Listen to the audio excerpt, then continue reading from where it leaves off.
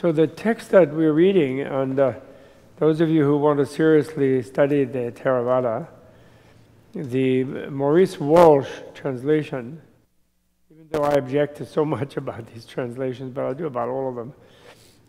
He did a translation and published by Wisdom Publications.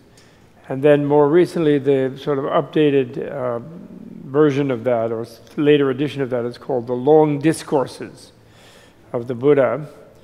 And it has a green cover and so on. I didn't bring the book because I have it on the computer. But I have a scan on the computer. But so those of you who want to read that, I don't feel good about putting online the scan of the guy's book, you know. So I didn't put it online. But maybe I could pick out a couple of sutras and put, like the Samanapala one that I read last time, I should probably put that for those who want to read it and who don't have access to the book. But that wonderful sutra that we read before, the Samanapala Sutta, the sutra of the fruits of the homeless life, as he translates it, or I would call it the fruits of being a seeker. Discourse. Sutta means sukta means discourse in Buddhism, and so that's it. I think we're not on yet, are we? Hello, everybody. Oh, lots of people showed up. How are you? Hello. Good. So we're going to look today at the sutta. Well, but first, maybe I will start. Yes, it is 7 o'clock. Good. First I will start. The previous lecture was supposed to be about Buddhist science, but I launched right into the Samanapala Sutta pretty much. And I didn't talk my usual talk about Buddhist science, which I'll just do, although I talked about it in the process of reading from the sutta. So, and I want to read another sutra, the third one, and several others tonight. But let me just have a short time first to talk about Buddhist science. The reason I make a fuss about Buddhist science. And supposedly, you know, there has been a dialogue with His Holiness the Dalai Lama and Western scientists for many years. The first such meeting was actually organized by me, but not in the organization of the Mind and Life. It just at Amherst College when I was there in 1984. Then they founded, some of the members went on to found the Mind and Life organization in 1987, and they started having meetings, and we had lots more meetings, which was great. And but one of my complaints there is that mostly the Western scientists do all the talking, and the Dalai Lama makes some comments, and they occasionally ask a question, and they're very inspired by his comments and questions, but basically they don't really think there is such a thing as Buddhist science, so they don't really have a dialogue. You know, it's just like the Dalai Lama's sort of critiques of some of their more incoherent ideas, and his appreciation of all their wonderful inventions and discoveries and so forth, because the Buddhist tradition really likes the material sciences. Not the dogma of materialism, we don't like that at all, but we consider that an unnecessary dogma, although it has enabled them to produce tremendous discoveries and results and things like that, which is really excellent. We're not at all against that.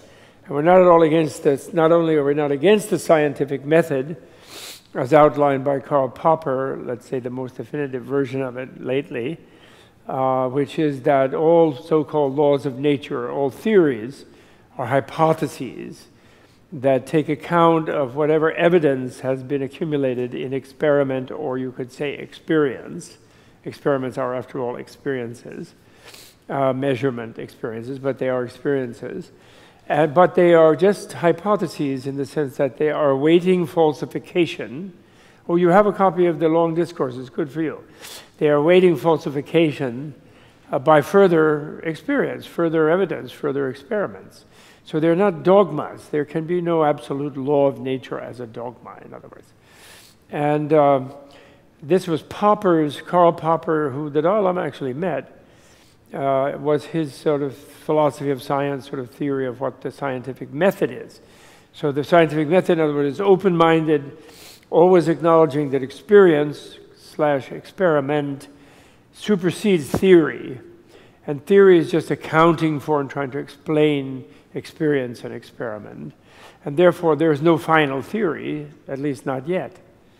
If that's the scientific method, then Buddha preceded that by 2,500 years by saying that, and that was also formulated, I always like to mention the Copenhagen Declaration and what some people call the Copenhagen Interpretation, which was 1926 by quantum physicists. It was proposed or propounded by Niels Bohr and Werner Heisenberg, two quantum physicists in Copenhagen. And Einstein was present, and all the sort of biggies of the time were there.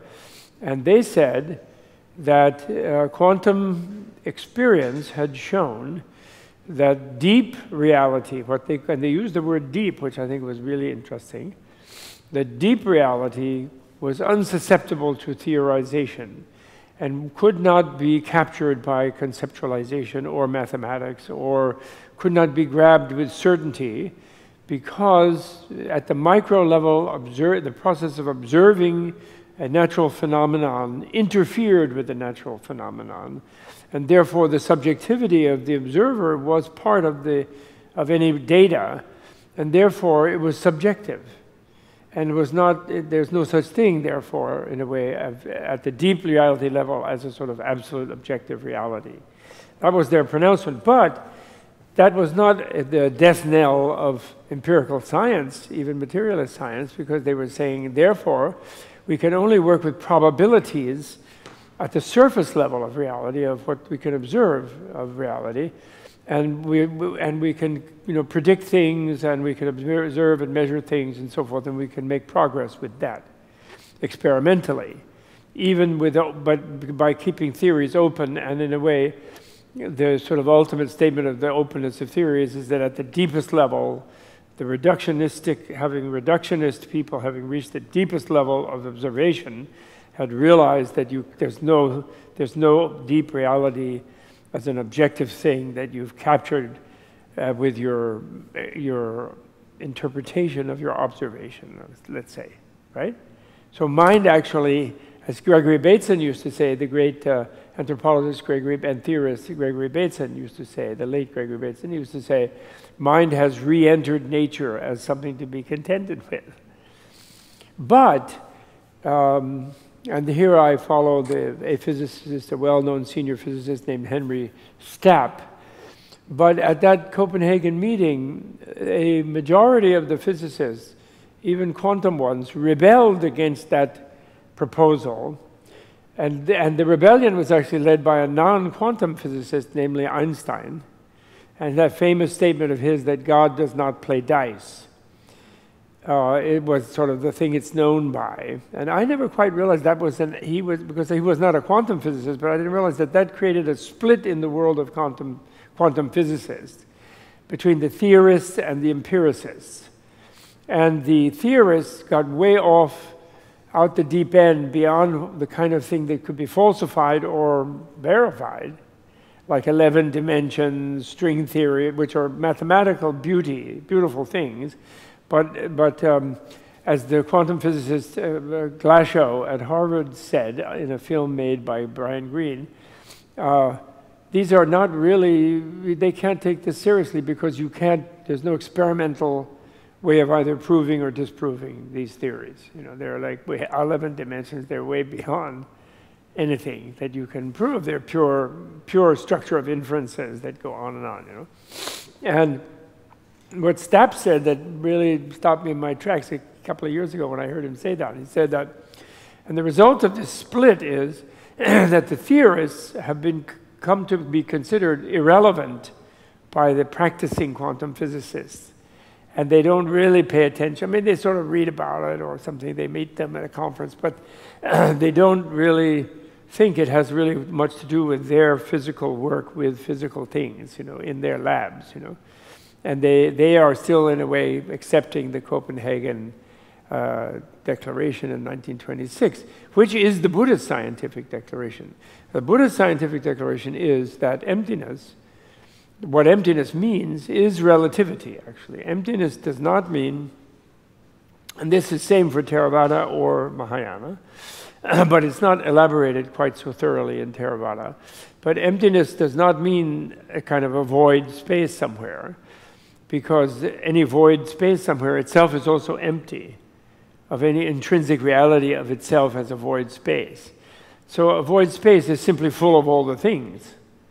So emptiness simply means that everything is relational only. There's no non-relational component in anything, and therefore everything is empty of any non-relational essence or non-relational component.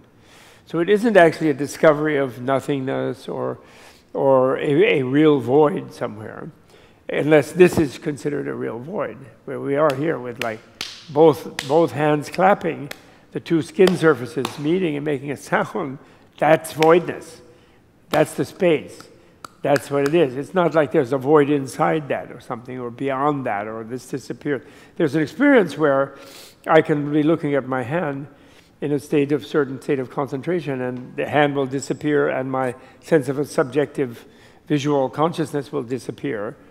And but that experience is not the void, because that experience, it seems like a space or a void. It's called the space-like equipoised samadhi, or concentration, and it's considered a valuable and a liberating experience, but it's not the destination of nirvana or the void or something that you reached reality when you do that. You just simply have seen the relativity of all the seemingly differentiated things, and you come into a thing which is an experience of non-differentiation, and everything disappears into it. Which is a little different than just being unconscious. It's like you're consciously where everything has disappeared. Your consciousness becomes the disappearance, let's say. And but that's not the void. That's not voidness. That's not emptiness.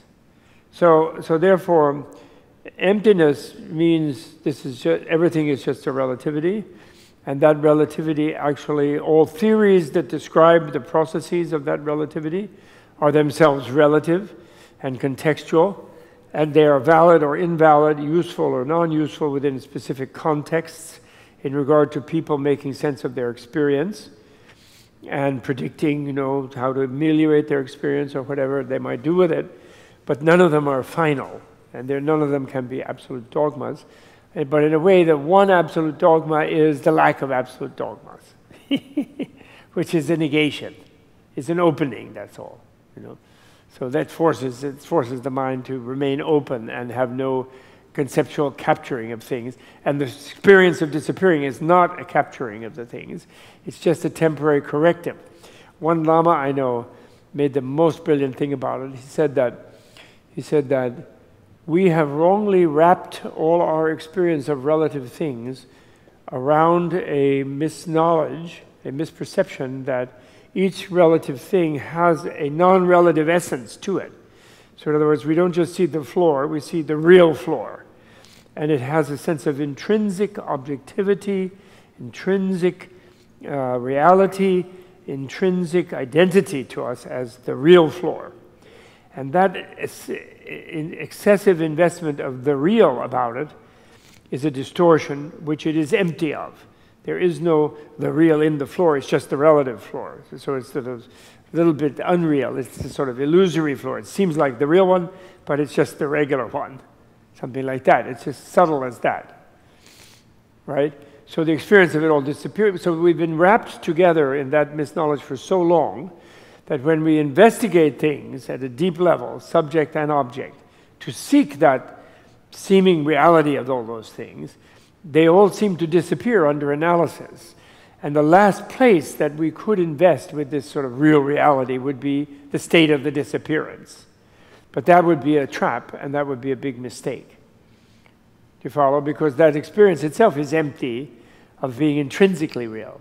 It's still only because we enter it and exit it, although it seems like it's always been there or something, it's actually a constructed thing in the sense that it's the opposite of what we're used to.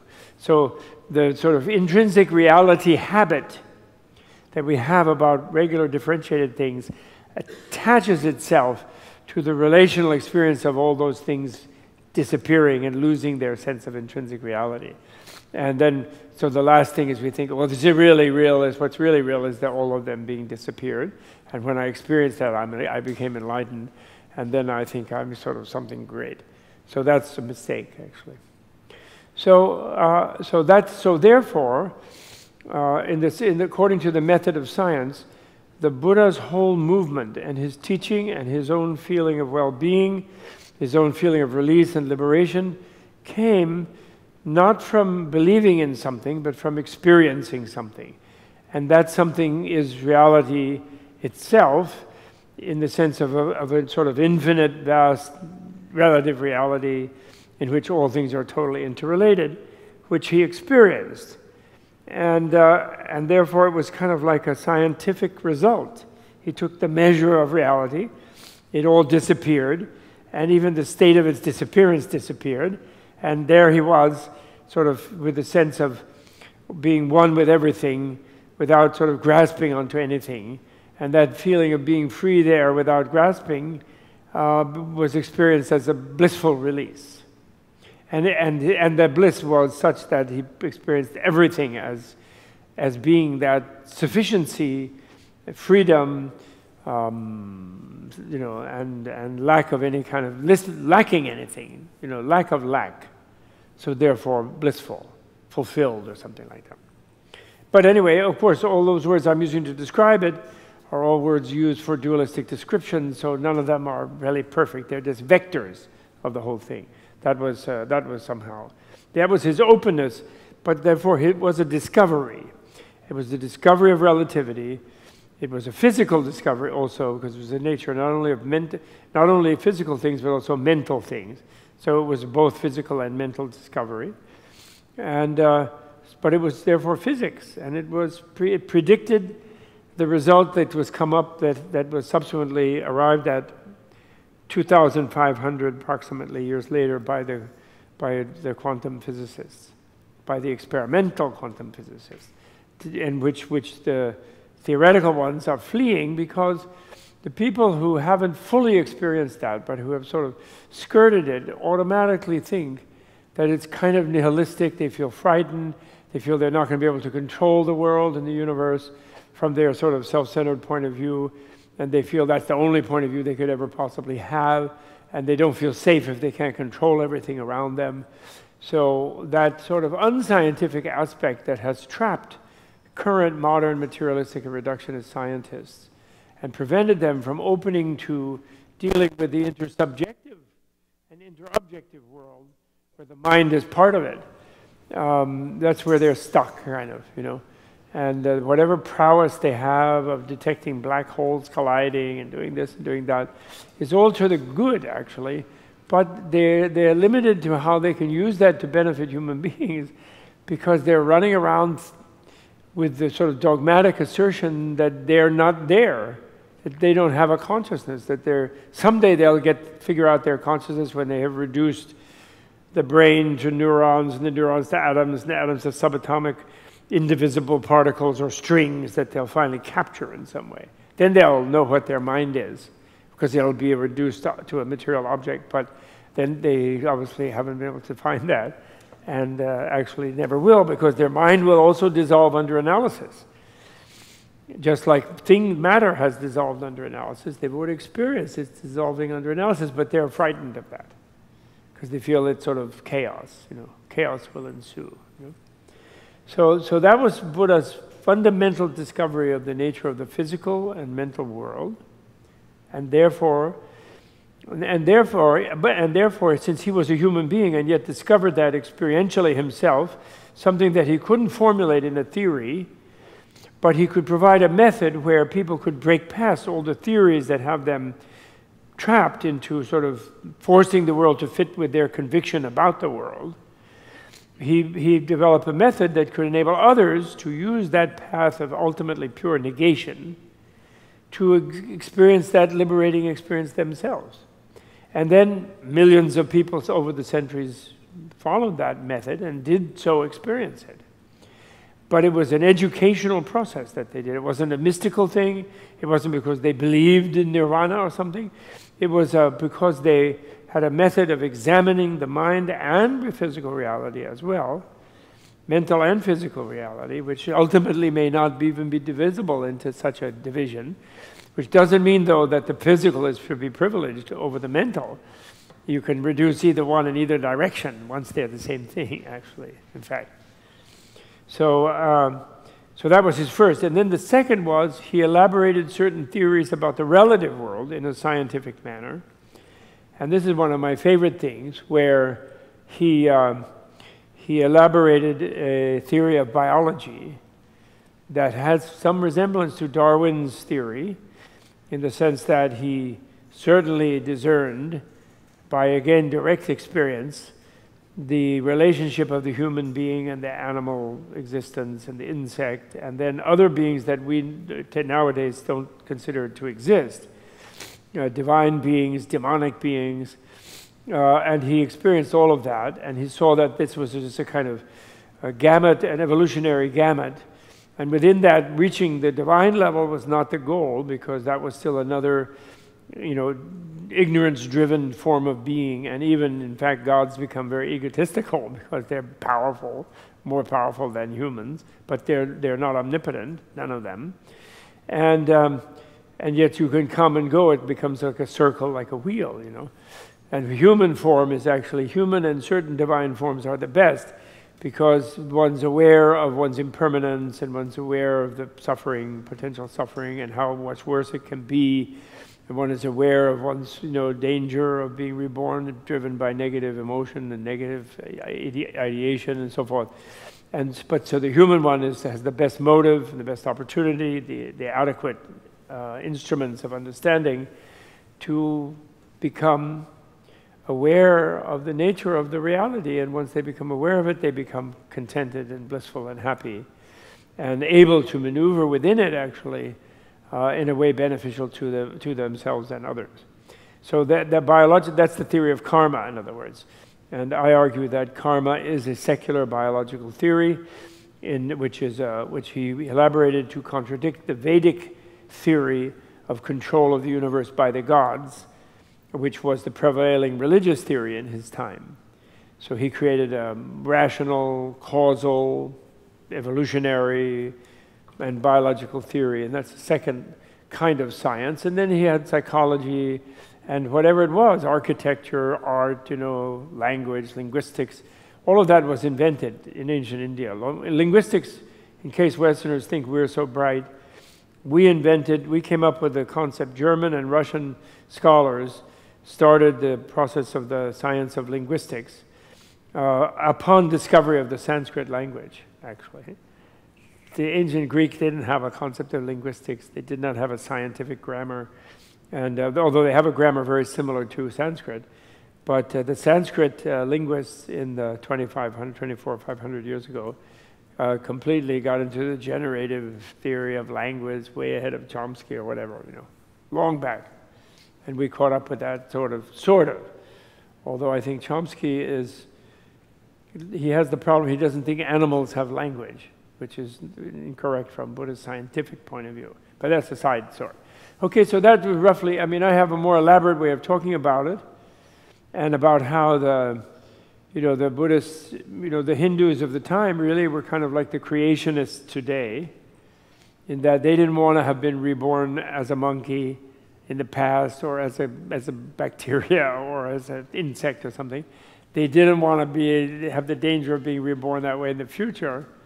And so they wanted to think that God was in charge, and as long as they worshiped God or the gods, they had both monotheistic and polytheistic versions in India, which was a huge place even then.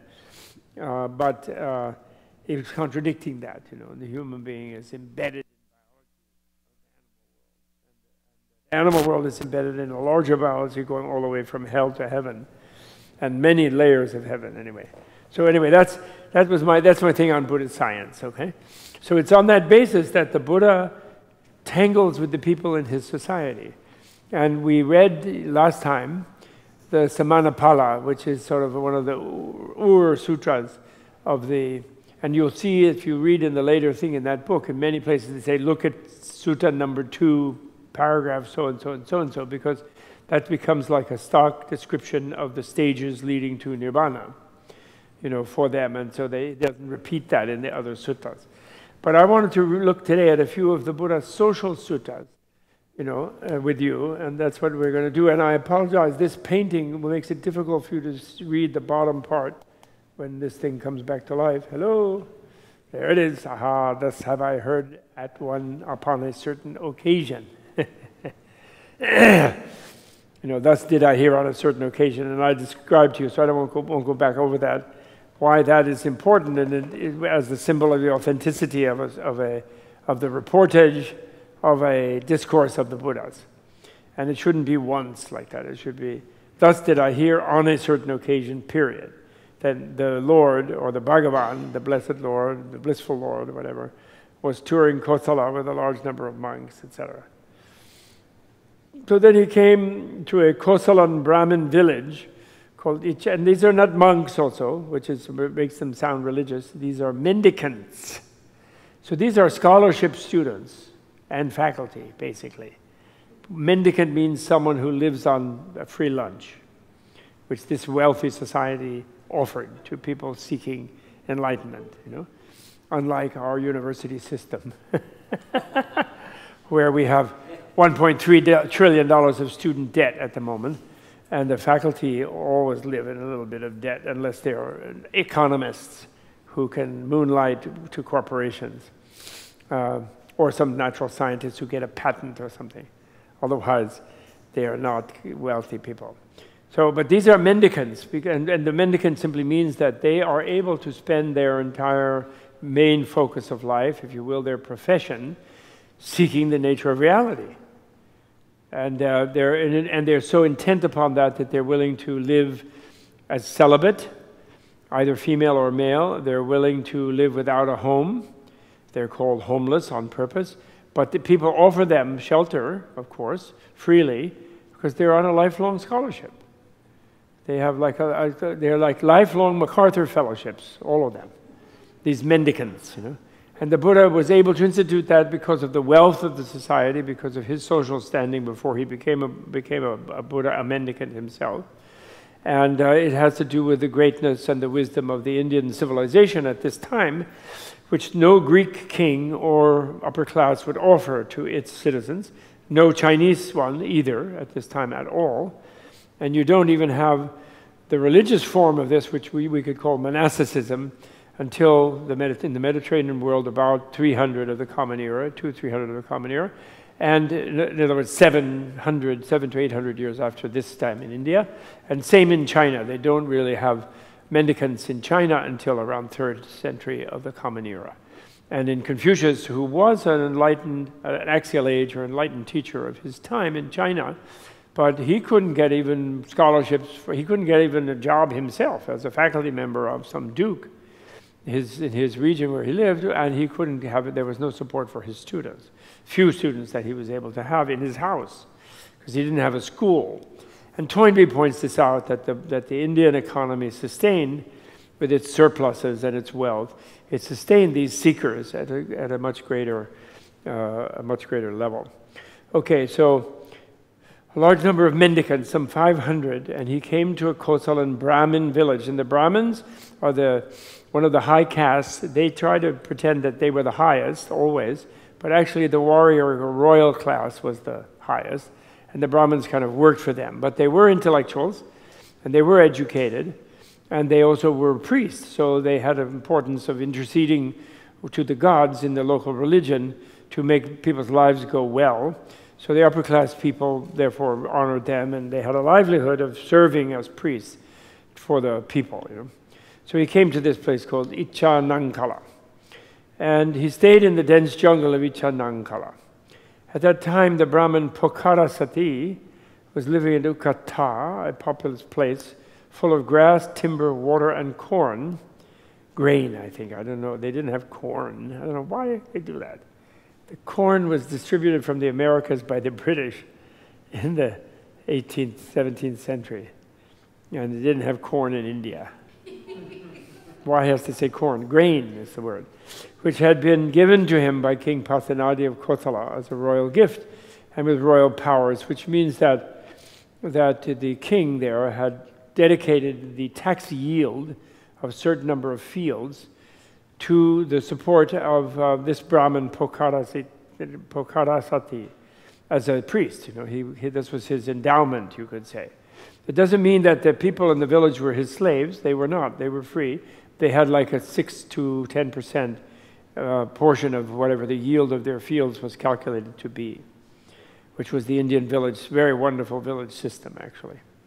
Anyway, but although there were some slaves in the cities, there was slavery, an institution at this time, but it was not a major one, and the villagers were not, mainstream villagers were not slaves. But they were not accepted as the 3 higher castes, on the other hand, mostly, except the owners, like that Brahmin, So he heard people say, the ascetic Gautama, which the word ascetic is actually seeker Gautama, son of the Sakyans, who has gone forth from the Shakya clan actually, we say it in Sanskrit, is staying in the jungle. And concerning that, blessed Lord, a good report has been spread about.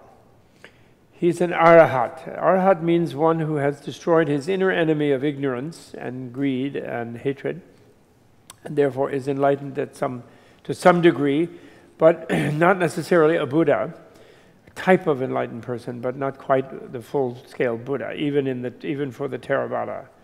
A fully enlightened Buddha, because the Samyak Sambuddha, that's different as Arhat, but he also, of course, is an Arhat. Perfected in knowledge and conduct. The word conduct is literally wisdom and feet.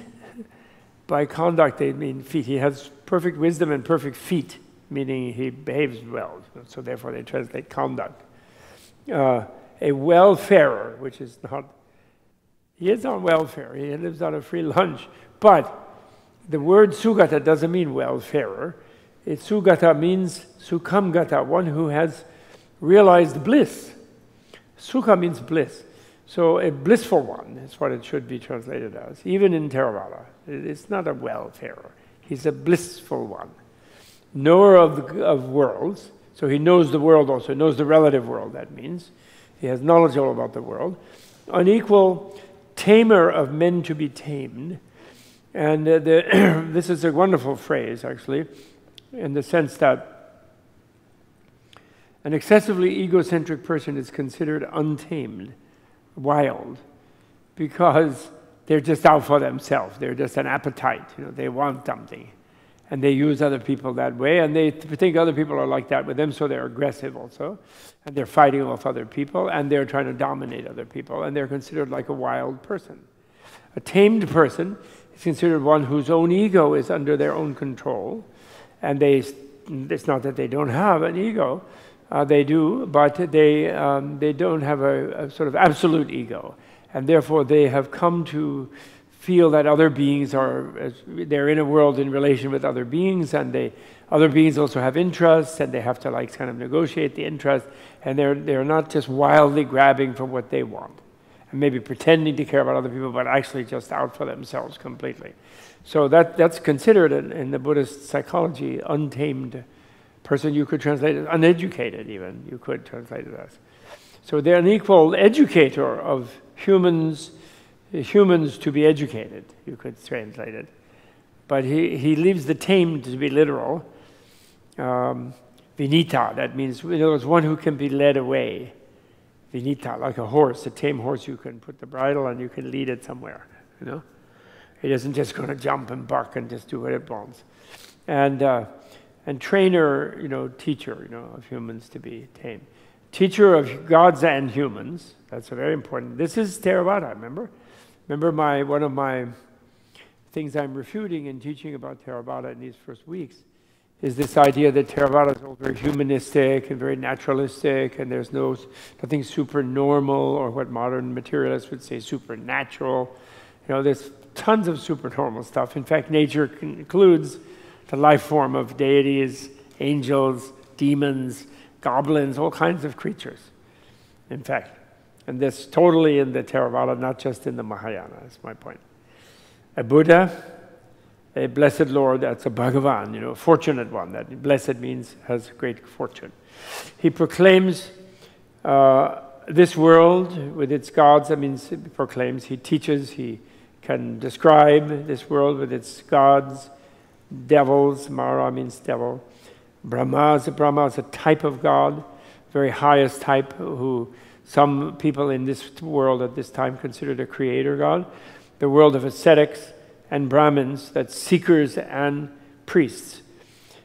Seekers and priests, if you ascetics and Brahmins means, with its princes and people, having come to know it in its beginning, know it by his own knowledge. In other words, he directly knew. It isn't that he believes this, or he's following that theory, or this ancient scripture, or this revelation from some god. He knew it himself, the nature of the world. He came to know the nature of the world. And therefore he teaches a dharma, and dhamma in Pali. And dhamma comes from the root dir, to hold. And it means, therefore, before Buddha's time, although actually I discovered maybe 10 years ago, for years I didn't know this, there's a great translator, a Sri Lankan Christian gentleman who works at University of Texas, although he may have retired now, great translator of Buddhist texts and Sanskrit texts, actually mostly, not Pali, named Patrick Olivelle. And he said that in all of his study of the pre-Buddhist Indian literature, the Vedas, the Brahmanas, the Aranyakas, the Upanishads, the use he discovered in all that he read in that, which of course is millions of works like that, but he read thousands, I'm sure, he only found 17 uses of the word dharma. It's kind of interesting, because we think of it today, and in Hinduism today it's like a most common word. Actually, in India today, law school means dharma school.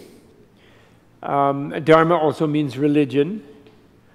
Dharma in Buddhism has the Buddhist master of the 5th century, 4th and 5th century, Vasubandhu, great scholar, he said there were 11 major meanings of dharma, coming from the verb to hold. And of those, Buddha made the one that was opposite to the earlier one. The earlier one is what sociologists call pattern-maintaining type of meaning, where dharma means, law, custom, duty, habit even, something that holds the behavior of people in certain patterns. And even at the phenomenal level, a dhamma can be a thing, like a table. And a table holds its own distinguishing characteristic. It's a svalakshana dharanatiti dharma. It's like the sort of most basic meaning of dharma in Buddhist thought. So like a table, the table dharma means that it has 4 legs and the surface and whatever, you can put something on it. And of course, in a non-Buddhist sense, they would think it has a table essence, that it instantiates, someone who had an essentialist theory of reality. So Dhamma has those meanings, but Buddha changed the meaning and he said, no, Dhamma, what holds us at the highest level is reality itself.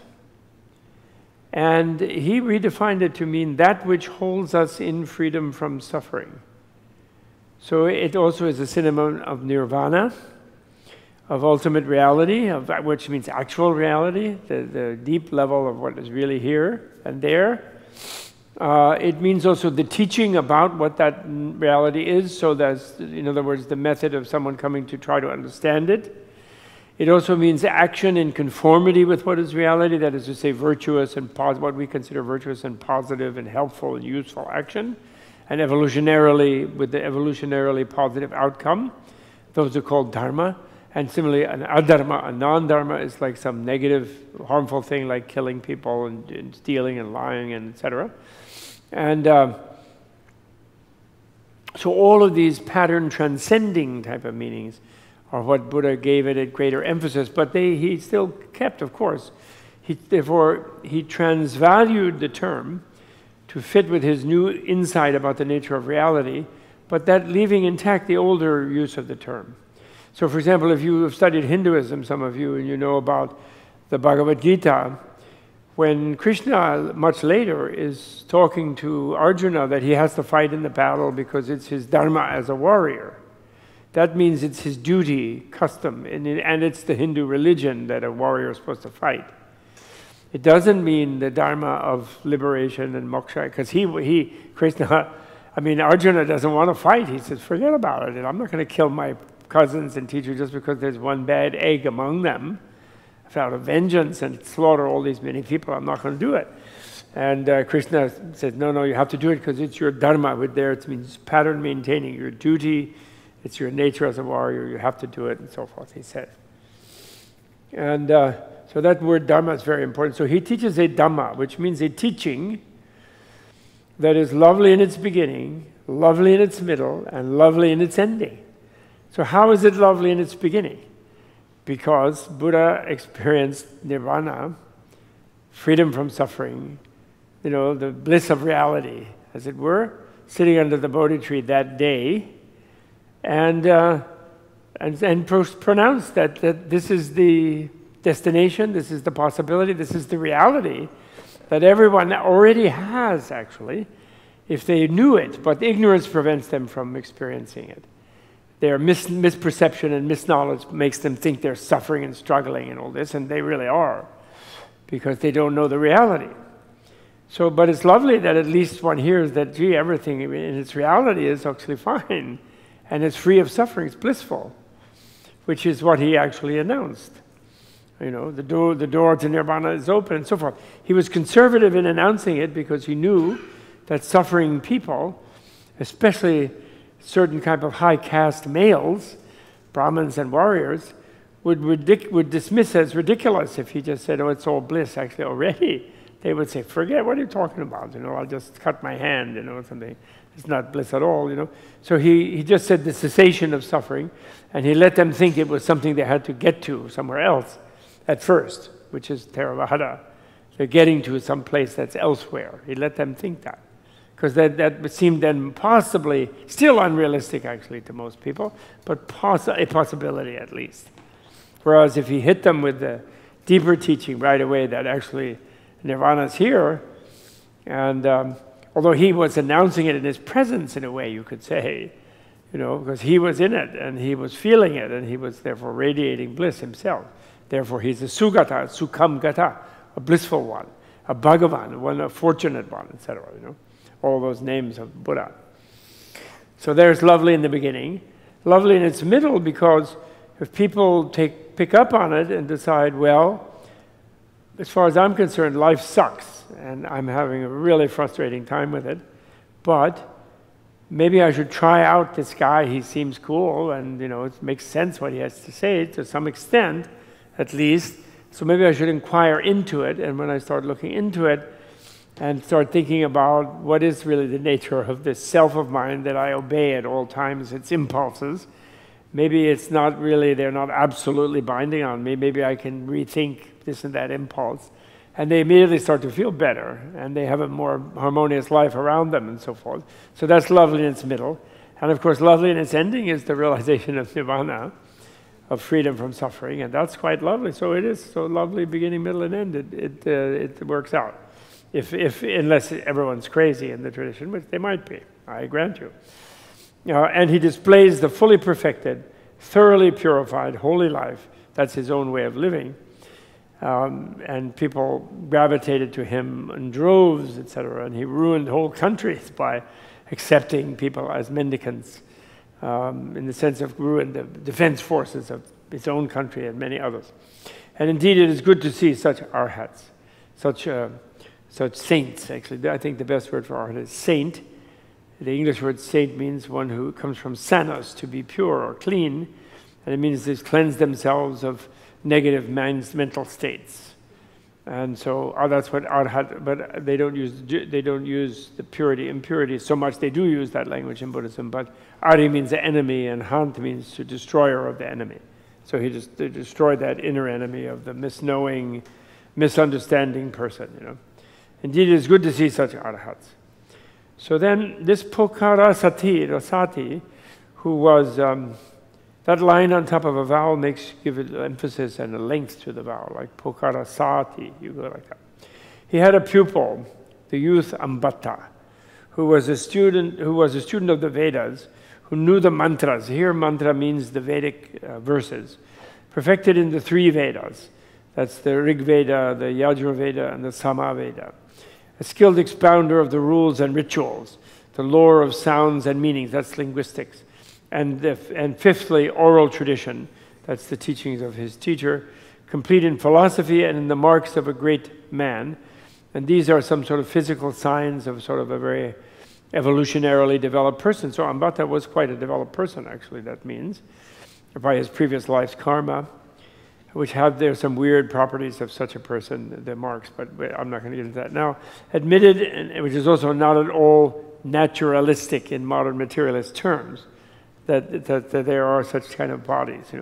Admitted and accepted by his master in the three Vedas with the words, what I know, you know, what you know, I know. So in other words, he was a graduate of Pokarasati, Ambata was. So Pokarasati is a little chicken himself to go see Buddha. He senses maybe Buddha might be more of a match for him. So he sends Ambata.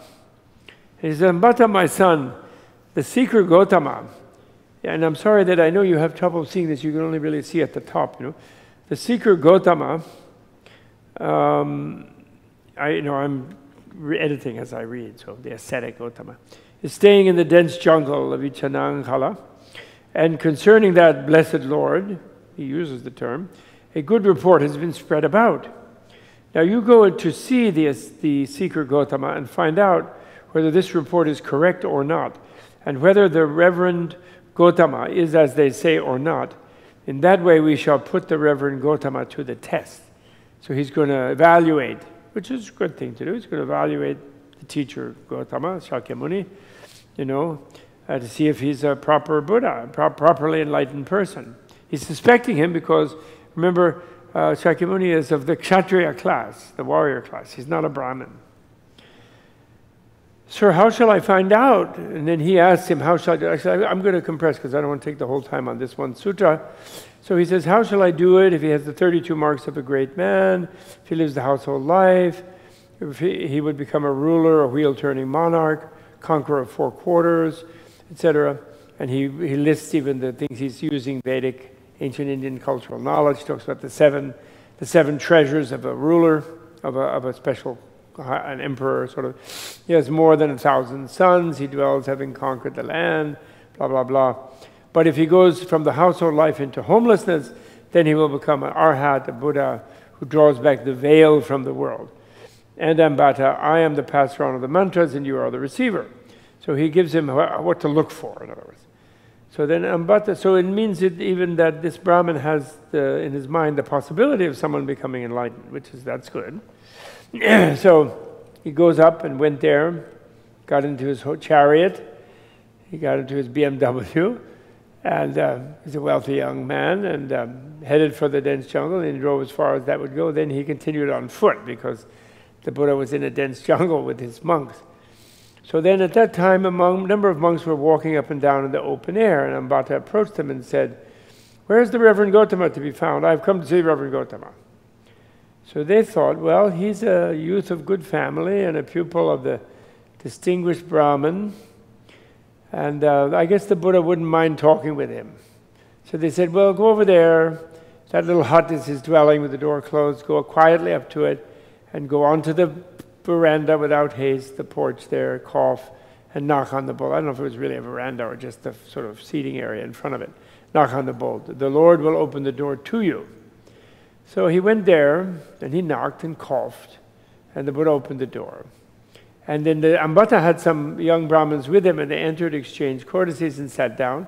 But Ambata walked up and down while the Lord sat there, uttering some vague words of politeness, and then stood so, speaking before the seated Lord, which is against the etiquette. He doesn't sit down. And the Lord said to Ambata, well, now, Ambata, would you behave like this if you were talking to venerable and learned Brahmin teachers, teachers of teachers, as you do with me, walking and standing while I am sitting and uttering vague words of politeness? No, Reverend Gautama, a Brahmin should walk with a walking Brahmin, stand with a standing Brahmin, sit with a sitting Brahmin, lie down with a Brahmin who is lying down. But as for these shaven little seekers, menials, black scourings from Brahma's foot, with them it is fitting to speak just as I do with the Reverend Gautama. Now he's not saying Gautama himself is not a Kshatriya, But he knows that there are many of the ascetics, of the mendicants with the Buddha, are from the untouchable castes, So they're from the feet of the God, And he can't sit down among them, he's really uptight about his class, his caste. So then Buddha says, well, Ambata, you came here seeking something. Whatever it was you came for, you should listen attentively to hear about it. But Ambata, you have not perfected your training. Your conceit of being trained is due to nothing but inexperience. So Buddha can be a bit critical with people. That's what I wanted you all to see. He's not always like, oh yeah, that's great. Then Ambata was angry and displeased at being called untrained or uneducated. It's much better if he would just say that, this guy. But they don't think they have education in India or something. And he turned on the Lord with curses and insults. And he was thinking, oh, this seeker Gautama bears me ill will. And he said, Reverend Gautama, the seconds are fierce, rough-spoken, touchy, and violent. Being of menial origin, being menials, they do not honor, respect, esteem, and revere, or pay homage to Brahmins. With regard to this, it is not proper that they do not pay homage to Brahmins. So then he accused the Sakyans of being menials. And then Buddha says, well, but Ambata, what have the Sakyans done to you? Because he is from Shakya, right? He doesn't really identify with it, Buddha, but his origin is from the Shakya clan, of course, from the Shakya nation, right? City-state, So Gautama, I once went there, and then he has a bunch of complaint about them. So, they didn't offer me a seat. They were like rough and ready with me. So he accused them. And then Buddha says, I'm skipping, though. I don't want to read every word. But Ambata, even the quail can talk as she likes in her own nest. Kapilavatu is the Sakyans' home, Ambata. They do not deserve censure for such a trifle. And then he gives this thing. Gautama, there are 4 castes: Kshatriya, Brahmin, merchants, artisans. And of these 4 castes, 3 are entirely, the Kshatriya, merchant, and artisans are entirely subservient to the Brahmins. With regard to this, it is not proper. They should not pay homage to the Brahmins. So then the Lord thought, this young man, so Buddha actually can think, contrary to some people who think that if to get enlightened you have to cease thinking. Actually, Buddha's thinking right here in the sutra.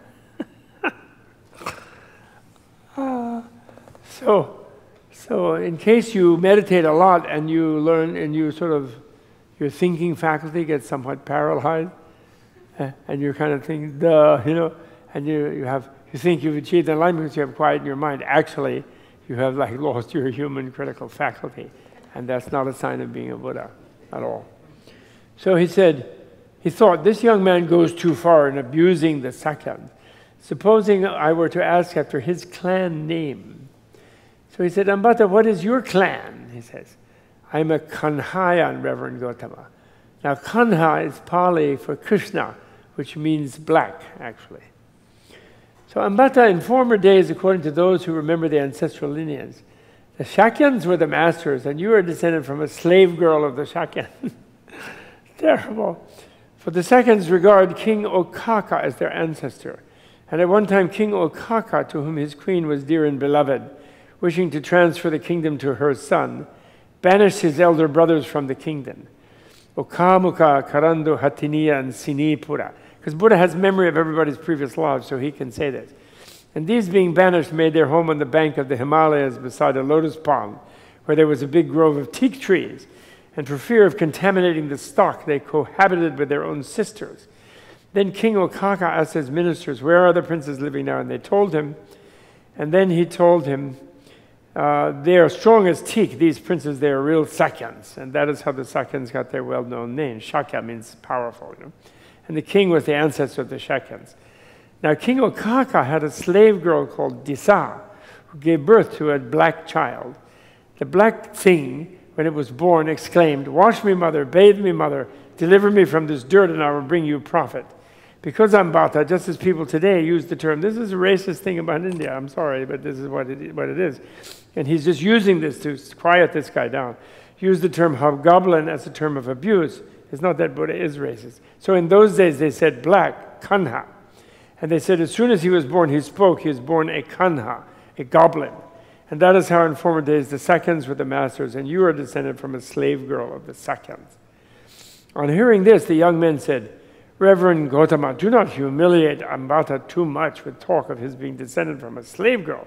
Ambata is well born, of good family, is very learned, is well spoken, a scholar, well able to hold his own in this discussion with Reverend Gautama. In other words, he's a whitey.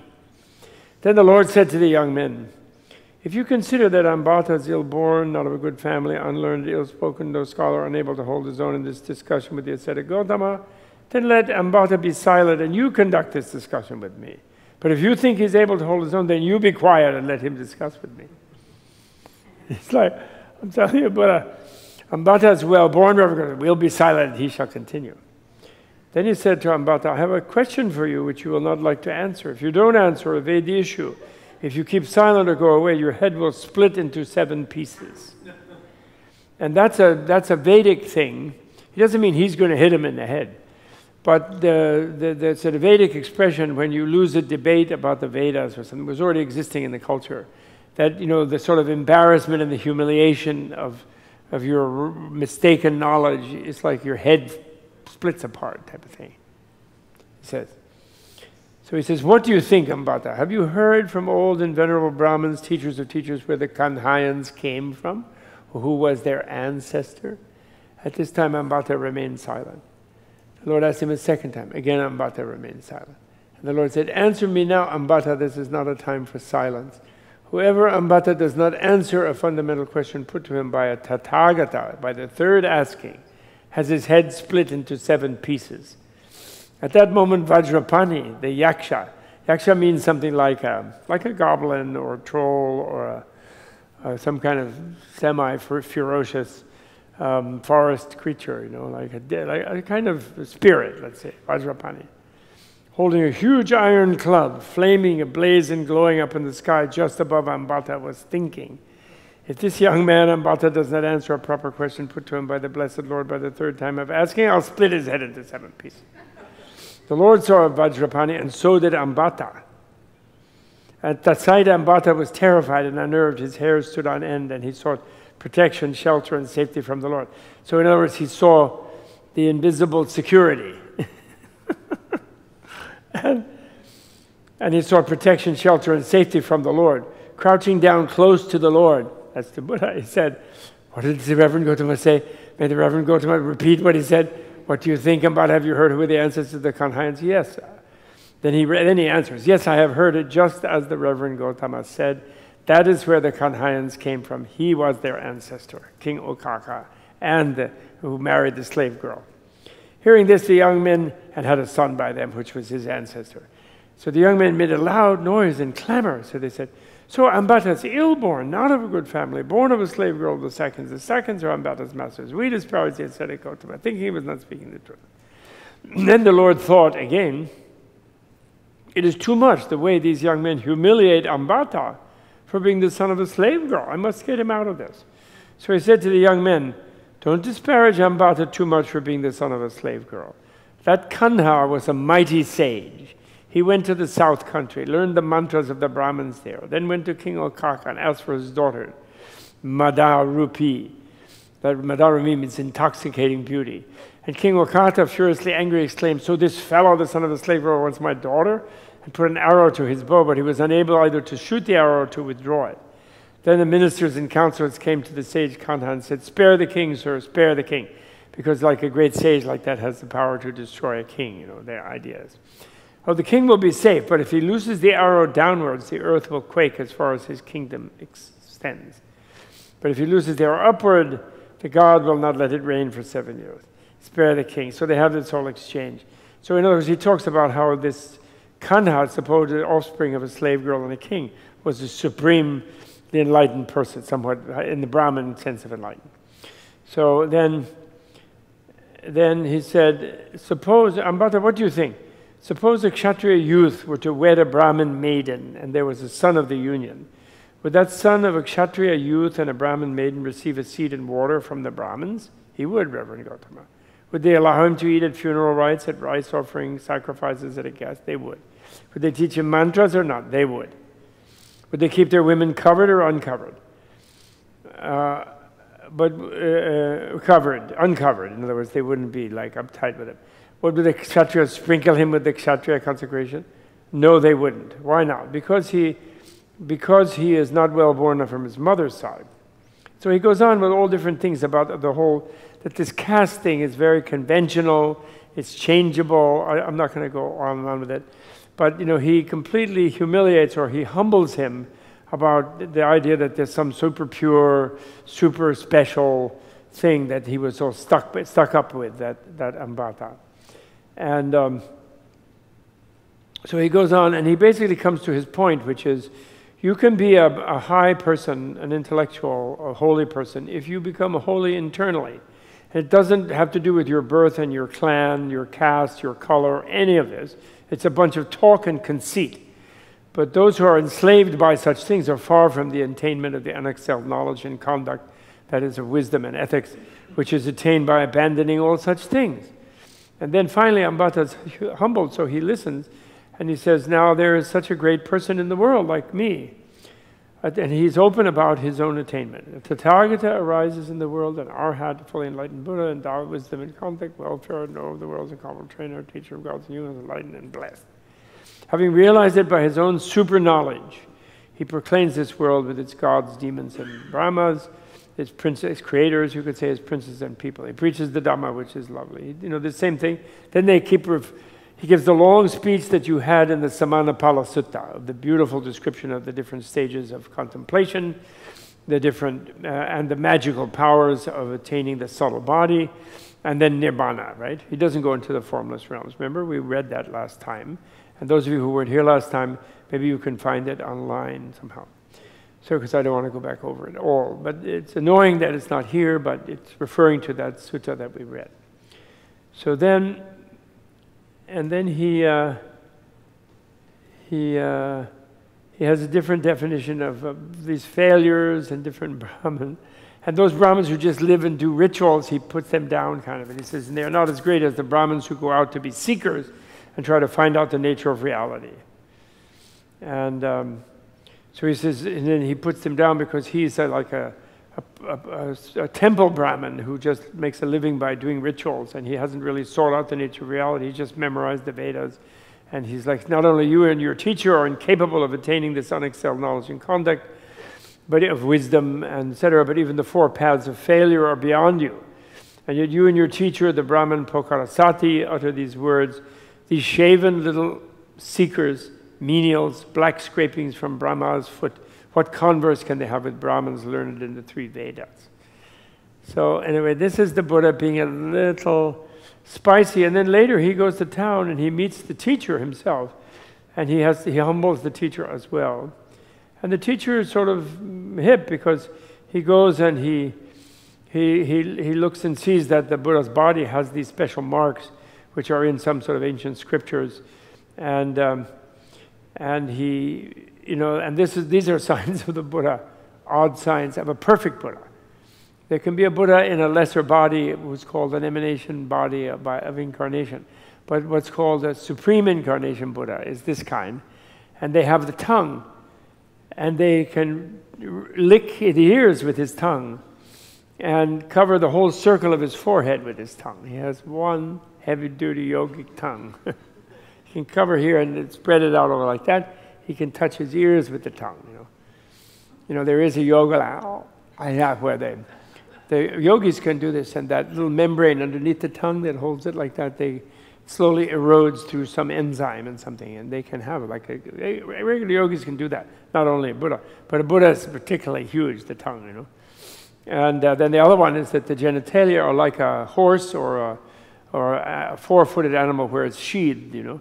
The penis is sheathed normally. So he says, so he did a magical thing where the Ambata could see through his clothes and see his sheathed genitals, you see. And then sticking out his tongue, he reached out to lick his ears and nostrils and covered his forehead, just to show Ambata that yes, he's got the 32 marks. Those are the most difficult ones. They have to do with things on the palm of the hands and the shape of the shoulders. That's quite elaborate. And they all come from former lives, evolutionary results. For example, of generosity, you have a hand that has like the membrane between the fingers, you know, which I have this tiny little membrane here, is much more extensive. It's almost like a webbed fingers and webbed toes if you're a Buddha. So like presumably you could hold more gifts to give to beings or something like that because of vast generosity in previous life. It's a very funny idea, but it's very much there. They have this biological idea. And so then he shows that to Ambata, then he meets Pokalasati, and then Pokalasati has to shape up, and he gives a long talk to Pokalasati, and then sort of pretty much happy ending, and they're all happy with him, and the Reverend Gautama rides before him, well said Brahman, that's the end of it. So I just wanted to show this to show that he's kind of revolutionary in his social interactions with people. So I wanted to show that. Okay, so I read that sutta to show how the Buddha is. So Theravada itself is very, very revolutionary, and but not as intense as the Mahayana. In other words, he doesn't tell these people, well, actually you're already in nirvana, so, you know, just take a break, you know. He doesn't tell them that because he knows that's too much for them. So he just goes, I want to just get that number. I'm going to show the next one, which is the Buddhist creation story. We skipped the first one, which is quite lengthy about all the different wrong views or unrealistic worldviews. And, but there's one thing in there I'll tell you about in the Brahmajala Sutta, the network of Brahma, of all the 62 false views or false worldviews. And it shows how the Buddha's science works and how he sees things. He talks about one type of person who no matter what you do or say to him or what happens to him in his life as a human being, he will never give up the idea that there is a creator of the world, a monotheistic, omnipotent deity who created the world, which they call Brahma, you know, the supreme Brahma, Brahma Shikin, the crown crest Brahma, you know. And his why will that person never give it up? And then he refers to the sutra we're going to read now, which is the Aganya Sutta, the Sutra of the Beginnings. And that Brahma, that human was a Brahma in a particular universe, in a particular Big Bang, Big Crunch universe. He was the head god of that time. And when he was, and he came first into the world by himself, and he wondered where was everybody? Like, where am I? You know, what am I doing here, sort of thing. And then I wish why aren't there some people here, he thought. And then there were lots of other gods here. They're born, the gods of that level are born, they say, born by apparition. They just pop, they just born. Or they sometimes translate spontaneously born. Or born from a lotus, they just boom are there. They don't have normal, like a human mammal or something. And so then that Brahma in that life thought that his wish that there be beings here created the beings. So then when they said, Dada, you're the creator, he said, yeah, right, I created you. And he went through that whole long 100 million year, billion year lifetime as a Brahma, thinking he had created everything. So then he died, he went through many other things, then he became a human being. And in this life as a human being, you cannot convince him that there is not a creator of the universe. Now, I had read that sutra maybe 20 times in different classes. I never noticed that form of analysis, right? Like you go to a shrink, right, and you have a tick or something, or you have a problem with somebody, and they say, well, yeah, in your childhood, this and that happened to you. You know, and you don't remember, but, you know, it influences your behavior, and often they are right. Some had some trauma or something, eventually you discover it. But the Buddhist thing, things happen to you in previous lives. That Buddha's clairvoyance, knowledge of previous lives, not only Buddha, other enlightened beings can have that. Things happen to you there that affect you in this life. In other words, it's a much broader space of trauma, in other words, than just your childhood as a human being in this life. And that, to me, is one of the most amazing things in that sutta that I really like. Now, I want to find out. I just forget the page number so I don't... This is the fun one where this monk called Kevada goes and sees that Brahma god, and that's a great one, but I'm going to skip that. I want to go to the Aganya Sutta. I decided that's the one I'm going to share with you. Here, Aganya Sutta 407, okay. Don't watch or you'll get dizzy.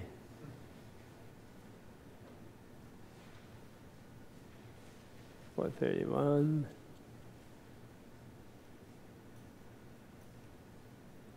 I think it must be this one. So this sutta, oh, that's not in. Good, it's not that long. I forgot how I wrote it. Yeah, here are knowledge of beginnings, Aganya Sutta, knowing of the beginnings. It is.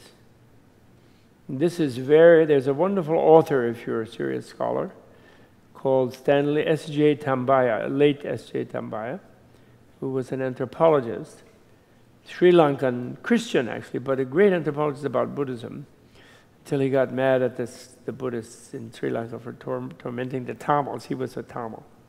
But he wrote some really fine books, and one of them is called World Conqueror and World Renouncer. And it's about Buddhism, and it uses this sutra as a very important document about sort of the nature of Buddhism as a social thing, you know. So, okay, so thus did I hear on a certain occasion. The Lord was staying at Sravasti, that's one of his favorite places, at the mention of Migara's mother in the East Park. He wasn't saying in his favorite park, which was the Jetavana at Savatthi, which was his favorite place, but somehow he was with Migara's mother in the East Park, in her grove, you know. At that time, Basita and Bharadwaja were living among the monks, hoping to become monks, mendicants themselves. And evening the Lord rose from his secluded meditation and came out of the mansion and started walking up and down in its shade. And they said, well, let us approach him. He's walking up and down. Maybe we'll ask some questions. So then he sits with them. And then he says, Vaseta, Vashishta, that is, you know, in Sanskrit. You two are Brahmins born and bred, and you have gone forth from the household life into homelessness from Brahmin families. Do not the Brahmins revile and abuse you? Indeed, Lord, the Brahmins do revile and abuse us. They don't hold back with their usual flood of reproaches, you know, for dropping out of the caste system, in other words. Sorry. Well, Vasetta, what kind of reproaches do they fling at you? Lord, what the Brahmins say is this. The Brahmin caste is the highest caste. Other castes are base. The Brahmin caste is fair, other castes are dark. Brahmins are purified, non-Brahmins are not. The Brahmins are the true children of Brahma, born from his mouth, born of Brahma, created by Brahma, heirs of Brahma. That's the creator right there. And you have deserted the highest class and gone over to the base class of shaveling, petty ascetics, servants, dark fellows born of Brahma's foot. It is not right, it is not proper for you to mix with such people. That is the way the Brahmins abuse us, Lord. Then Vasetta, the Brahmins have forgotten their ancient tradition when they say that, because we can see Brahmin women, the wives of Brahmins who menstruate and become pregnant, have babies and give suck. And yet these womb-born Brahmins talk about being born from Brahma's mouth. These Brahmins misrepresent Brahma, tell lies, and earn much demerit. There are Vasetta, these four castes.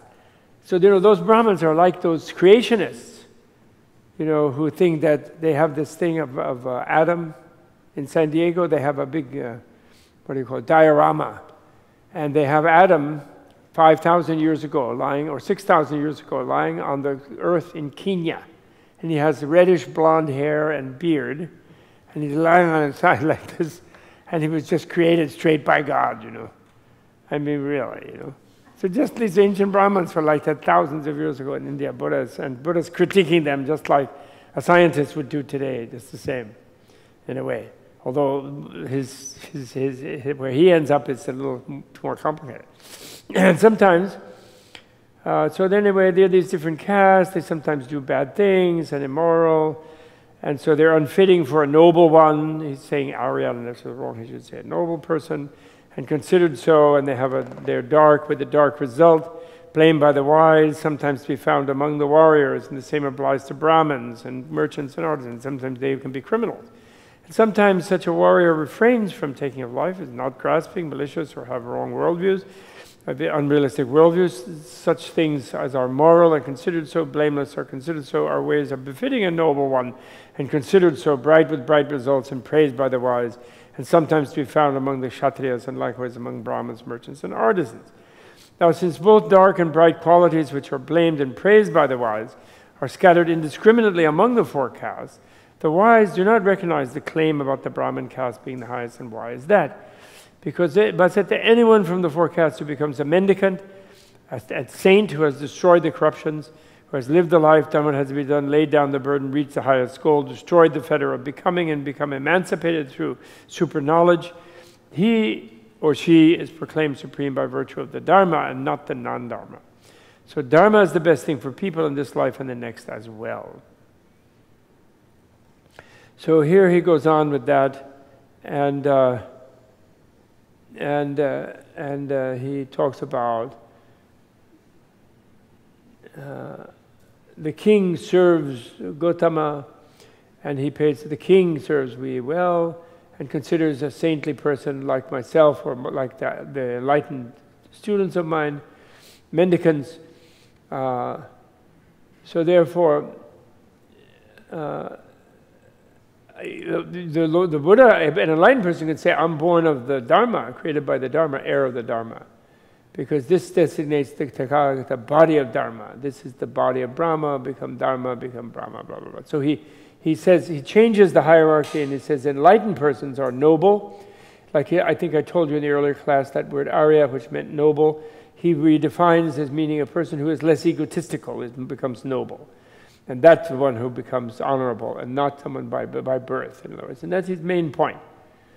Now, he says, now there comes a time when sooner or later, now he gives a cosmogony, and this is what I wanted to read to you. Vasatta, when sooner or later, after a long period, this world contracts. At a time of contraction, beings are mostly born in the Abhasvara Brahma world. So in other words, your beginningless life, or our beginningless lives as humans, but previous lives are beginningless. But there were times when the world frame, the planets or whatever they had, the planet, the single planet that they had in the old cosmology, is destroyed. But the universe is not destroyed. And so at a subtle plane of one of the higher 16 levels of the Brahma-bodied worlds, where beings just have big energy bodies, they kind of float in the energy field. They don't need planets and Earth and things like that. And that's where we were in those times, because we have been beginningless in life. There are no animals, there's no hells, anything. Everyone becomes such a kind of being, a kind of divine being in this sort of thing. See, there they dwell, mind-made, feeding on delight, self-luminous, moving through the air, glorious, and they stay like that for a very long time, like billions and billions of years, actually. They have numbers, actually, the ancient cosmogonists for this.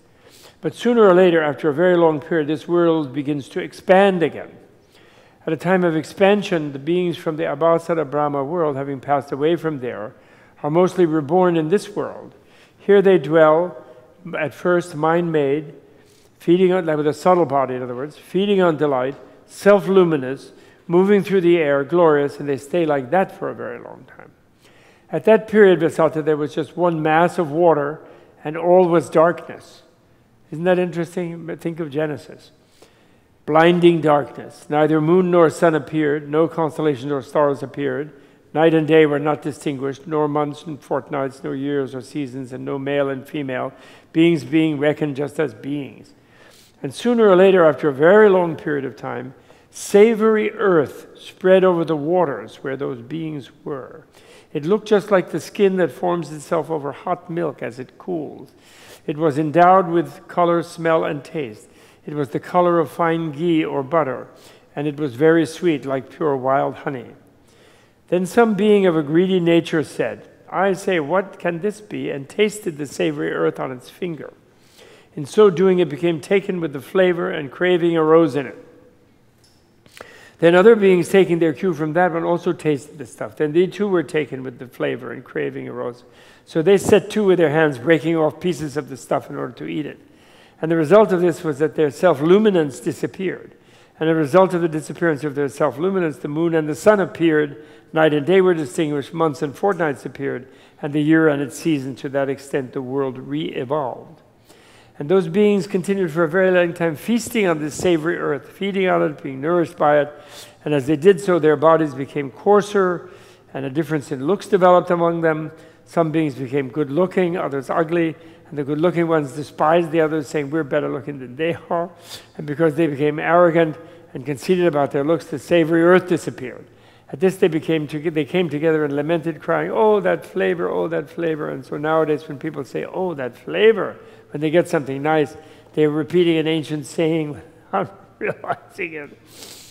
And then when the savory earth had disappeared, a fungus cropped up in the manner of a mushroom. It was of a good color, smell, and taste. It was the color of fine ghee or butter. It was very sweet, like pure wild honey. And it was being set to and ate the fungus. And this lasted.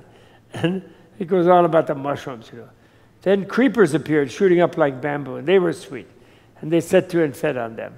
But then the creepers disappeared when they got more and more arrogant. And then they said, oh no, and then what have we lost, what have we lost? Then rice appeared in open spaces, free from powder and from husks, fragrant and clean grained. And when they had taken it in the evening for supper and grown again, it was ripe in the morning. And what they took in the morning for breakfast was ripe again by evening with no sign of reaping, etc. So it gets worse and worse. Then, as they did so, their bodies became coarser still, and the difference in their looks became even greater. And the females developed female sex organs, and the males developed male organs. And the women became excessively preoccupied with men, and the men excessively preoccupied with women. Owing to this excessive preoccupation with each other, passion was aroused, and their bodies burnt with lust. And later, because of this burning, they indulged in sexual activity. But those who saw them indulging threw dust, ashes, or cow dung at them, crying, apparently there were cows there too, die, you filthy beast, how can you do such thing, one thing to such another? And just as today in some district when a daughter-in-law is led out, some people throw dirt at her, some ashes and some cow dung, without realizing that they are repeating an ancient observance. What was considered bad form in those days is now considered good form. And then he goes on and on with that. And then, finally, the earth stops producing spontaneous rice, and then they have to plant it. I'm going to cut to the chase here a little bit. And it keeps getting worse and worse. And then finally they start hoarding the rice. Then they steal it from each other. Then they finally appoint a policeman to protect them from each other. And that's the origin of kingship. So kingship doesn't come from the arms of God. It becomes as a protection racket, you know, and therefore he says if a king doesn't protect them from each other and starts to oppress them, they should throw them out. So it's sort of Buddhist theory of revolution, actually. And the people's choice is the meaning of Mahasamata, the great elected one. It's the name of the first king. Mahasamata means, you know, totally appointed or by the people, Mahasamata. And he goes on like that. And so then then they settle and they do all this. And they have different trades and they have different classes. And then some beings went on hunting, and that's what Shudra originally means. And that's why people didn't like them, but they did like the game that they brought to eat and so forth, but they made them lower caste and so on. So he completely creates a cosmogony parallel to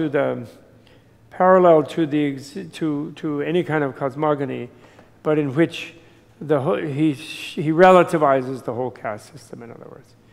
And in another sutra, he relativizes the role of Brahma, God, as I think I told you, where in the Theravada Suttas, where the guy asked Brahma, how did you create the world and how does it work?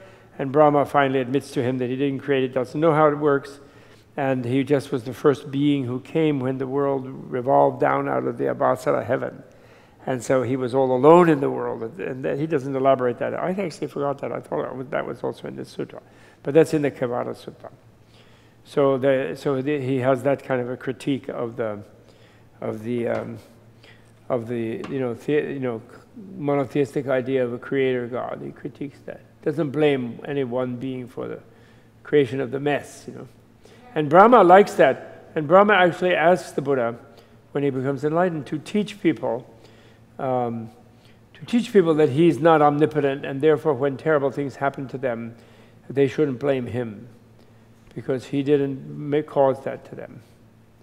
Now I want to read another one to you, so you can meditate a little bit. Satipatthana, 335. So that's a cosmogony that he teaches, and it's kind of fun, actually. And that great book, World Conqueror, World Renouncer, talks about how that sutta became so important, and under the Emperor Ashoka, under the Emperor Ashoka,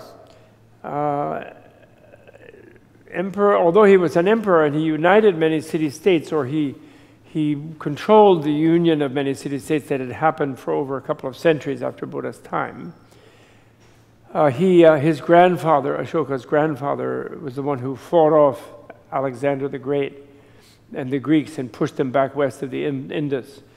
And although the Greeks then hung out in Afghanistan and what is now western Pakistan and eastern Iran, but he did push them away from main heartland India. And then in doing so, he made an empire because he united the city-states to repel Alexander, right? And then Ashoka became emperor. And then this sutra meant that Ashoka had felt that he was not born of the arms of God, and it created the new version of kingship in India from the 4th century before the Common Era, 200 years after Buddha's time, I think. Some people nowadays think only 140, 150. They moved Buddha later. Western scholars, or European scholars particularly, are very anxious to make Buddha more late. They don't like that Buddha was 500 years before Jesus. They don't. Makes them nervous, so they keep trying to push his date down. But I think around 6th century, actually, myself. But they have some evidence, some Pali texts or something that history is, that they think are reliable. Anyway, so that sutta, by relativizing kingship, then created the idea that Ashoka initiated for huge sponsorship of Buddhism, of the Sangha, the community. Himself kind of converted from his warrior conquering form to nonviolence, writing it up on stone pillars so a historian can miss it, and acting like he's the parent of the subjects, and he's like a caring parent over the subjects, no longer like the Vedic gods who were like fierce to be propitiated through the rituals, who were frightening, and really changed the attitude of the people, began to create a context where people's attitude toward authority became less frightened of authority. And the idea of the king as loving the subjects got to be kind of an idea, there was no idea of God loving you in the Vedic thing. God sort of would be all right with you if you did the right rituals. But there was no idea that God loved the humans, that God looked down in a negative way about the human. But from Ashoka's time, in the social structure, it emerged that the idea of the king loved you. And also the old theory in the Mahabharata of kingship was that the king could do no wrong, kill anybody he wanted. He was guarding everybody so nobody could stop him, type of thing. And because he was the arms of God, Whereas after Ashoka and after this sutta percolated through the society, the idea was the king also had to protect people. If he pressed them, then he was an unjust king and they could get rid of him. But they didn't really do that much. But although they had councils of elders who would somewhat do that. But anyway, that's a very important thing. Okay, any questions about any of that? Anybody have? I want to check time. Yeah, good. So we're going to do some meditating now. Mindfulness meditating. Unless you have some questions about what we've discussed. So far, I'm sorry, some of you here were not here when I read the Manapala, which was kind of preliminary to what we discussed tonight. But so I will put it up. I will send it to Rebecca, and they will put it up somewhere online. And I don't know, Rebecca. By the way, someone asked me, could they look at last year's things? Are these available now? Have we got them? What? I didn't hear yes or no. They are available for members on the online library. So yes, they are available if you're a member on our website. So there is a way of getting to them. Okay, good. Reasonably, yeah, sure. Okay, good. Because someone asked me that. Remember our friend? Yes, she asked. And I wasn't sure what to answer. Yes? I just wanted to mention that it's using Google, it's quite easy to find this PDF online. It's what? It's easy to get the file online using Google. Oh, really? Yeah, I was able to find it without any trouble whatsoever. Great. The file of the long discourses? This one. Really? So if you don't want to put the whole file up, you could just send the link to the class and they could get it that way. Oh, great. There are so I don't want to send the whole book, but I thought I would send the Samanapala because it's so important. I have that in a separate PDF. But there are 3 or 4 places where it can be found without trouble. Oh, great. Thank you. It's hard on publishers. Google is really hard on publishers. But that's too bad. I paid for mine, though. What? I paid for mine. Yeah. I used books for mine. Yeah. Well, it is a nice book. Okay, although I don't think any of them still are rightly translated, as you can tell, as I'm saying. Not quite yet. Because there isn't yet in our culture, and that was an Englishman who did that, in the British or our culture, there's still not yet a real true respect for the Asian thing. Not really. A few exceptional people, but as a whole there isn't. They still know. They think there's some backward people. They're underdeveloped, right? Backward. We're developed and forward. It's it's not quite clicking with people that we're within this very short time of destroying the whole place, which is not really the act of an advanced civilization. It's because it's self-destructive, I was so shocked not long ago on some documentary of the foremost American academic expert about the melting glaciers in Greenland. And he probably has done something since then, but he went a team and they made big measurements in 2014. And they had had a previous big, huge expedition to measuring in 2009. And in that 5 years, he said in that documentary, which I saw in 2015, he said that in those 5 years, the condition of the Greenland glacier had reached what they predicted in 2009 as the worst case analysis in 2059. In 5 years. So 10 times faster than they predicted by their scientific measurement and expectation. So in that case, I don't think we can really be like, they always say it's like the frog, who slowly boils to death and doesn't know that they're boiling, the human race is, in this. But since it's accelerating so hugely, it isn't going to be 2100 or, that we're going to have this major catastrophes. We're having them already, really. Anyway, 95 degrees, September 14th, 2016 in New York City.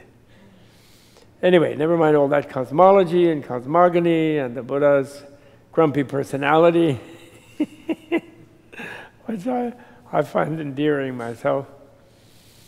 Okay, so once the Lord was staying among the Kurus, and they were in this place, never mind. And he addressed the mendicants. He said, "Mendicants," and they said, "Lord," and he said, "There is, mendicants, this one way to the purification of beings, for the overcoming of sorrow and distress, for the disappearance of pain and sadness, for the gaining of the right path, for the realization of Nibbana." That is to say, the 4 foundations of mindfulness. Does this sound like Barry to you all? Does it sound like the mindfulness craze? It does. And it is, actually. This is a source, That's why I wanted to read it to you, and we're going to meditate a little bit, just on the beginning of it. We'll come back to it then next week. What are the 4? Actually, I don't like the translation foundation. It's smrti upasthana or satipatthana. And the patthana part means a place. But the upa means close place. Sthana, thana by itself means place. Patthana, in Sanskrit, upasthana. So smrti upasthana. So it means a close place. So it doesn't really mean a basis or foundation. It means a focus of mindfulness. It's where you put mindfulness, rather than a foundation of mindfulness. You follow me? But everyone, this has become standard from the thing. They say foundation of mind because they say upasthana is a place. They ignore what the prefix upa means, and they think, well, the close place, well, it must be foundation. And then that's just, everybody's been stuck with that. But actually it means where you place your mindfulness. It doesn't mean where mindfulness is placed. You follow me? Where it's based. It means what you're putting it. Right? It's based in your consciousness, of course, not on these places. Anyway. So the 4 foci, I like the 4 foci of mindfulness, where you focus mindfulness. What are the 4? Here are mendicants. A mendicant abides contemplating body as body, ardent, clearly aware and mindful, having put aside hankering and fretting for the world. He abides contemplating feelings as feelings. And then they repeat those phrases, that's what ... means. He abides contemplating mind as mind, and he abides contemplating mind objects as mind objects, ardent, clearly aware, and mindful, having put aside hankering and fretting for the world. Okay? So that's where, so the four foci, you focus on the body, you focus on the sensations actually. Feelings as emotions you do not focus on. Sensations. Then mind, then you get at emotions. And then mind objects, you also get at content of mind. So they again also insist on translating Vedana as feelings, which in English can mean emotion as well as a sensation of pleasure and pain. But they mean mainly sensation of pleasure and pain. So I don't know why they just stuck on this, people. Anyway, now mendicant. How does a mendicant abide contemplating the body as body? And now I'd like you to meditate. Everyone, let's all meditate together, and I'll read slowly. Here a mendicant, having gone into the forest or to the root of a tree or to an empty place or to a Tibet house or to the internet, sits down cross-legged, holding his or her body erect, having established mindfulness before him. Now, by the way, mindfulness, the word that is translated mindfulness is actually sati in Pali and smriti in Sanskrit. And smriti means memory. Remembrance, actually, is a more literal translation of sati or smriti. So what is interesting is that our memory, the consciousness we have when we remember something, like I remember what happened this morning, then sort of my mind goes to some experience in the past. And a lot of the time when we're sitting here or doing things, going somewhere, walking, we're remembering things that happened. So our mind is meandering around our past experience. So why they translate this mindfulness, which is not totally bad, but why they translated mindfulness is that they mean that instead of letting the mind wander toward memories, you're remembering that you're here. So you're sort of doubling up your awareness of being here by taking the memory away from meandering around in the past. And that's the most important. Apparently we spend a lot of time remembering, according to their psychological observation. We're also, of course, taking away our fantasy, anticipating different future situations. But apparently more of our mind is stuck in meandering and reminiscing and being bitter and annoyed or being happy or lamenting the loss of, or whatever it is. It's a lot of division of our awareness where we have remembering other things while we're presently here. So we don't have our full awareness of being here. So for example, if any of you ever heard of Gurdjieff or Uspensky or these people, Gurdjieff was teaching mindfulness actually, and Uspensky wrote this whole book called In Search of the Miraculous, which was, and the main practice that he taught was called self-remembering.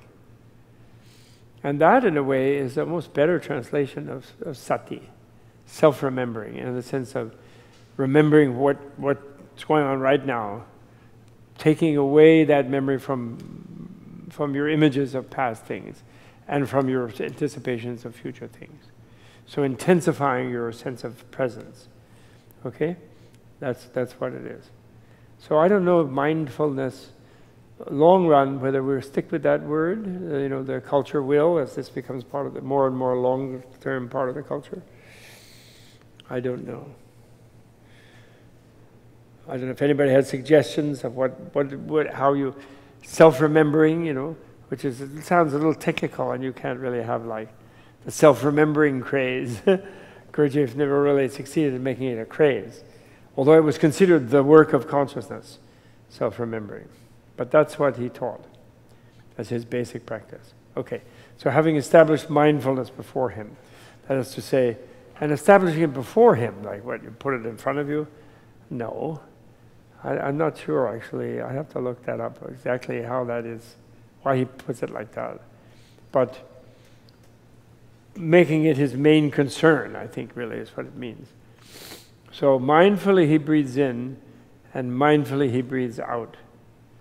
So that means remembering that he's breathing as he breathes, and remembering he breathes out as he breathes. So please do that now yourselves, okay? Breathing in a long breath. She knows that she breathes in a long breath. And breathing out a long breath. She knows that she breathes out a long breath.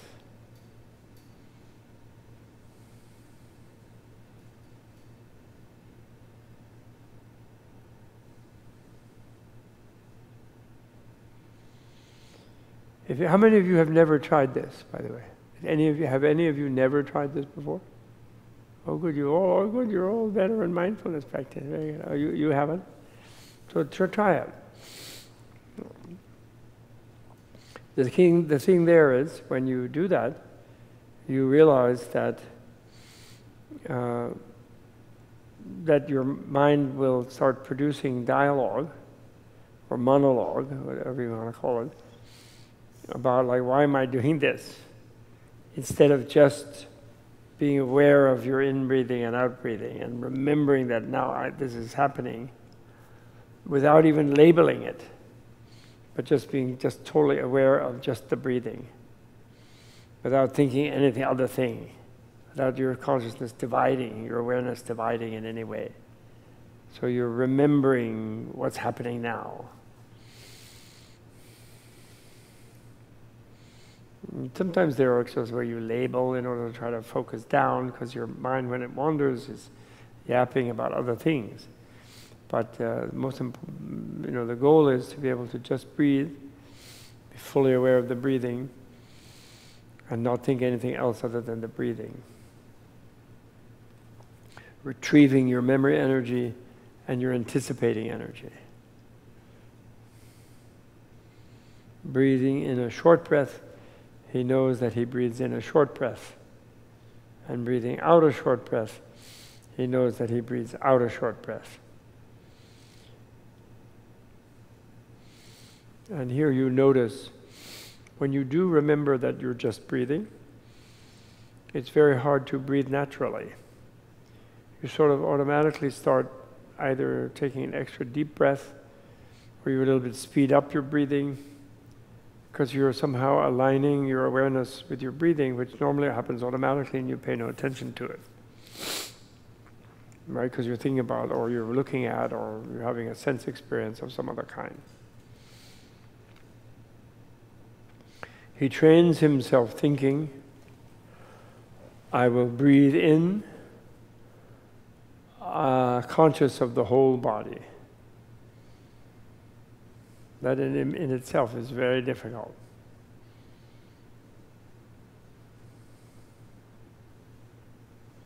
As you breathe in, you do what Johnny Kabat-Zinn calls a body scan. Well, not quite, you don't go from toe to head, but you sort of feel as if whatever you're getting out of the breathing, like the energy, is kind of diffusing everywhere into the body. So in a way, you're kind of, without necessarily thinking about it, you're following the oxygen getting into the bloodstream and then going out to the extremities and flushing out any like carbon and bringing it back up to the lungs and having that flushed out in the exhalation.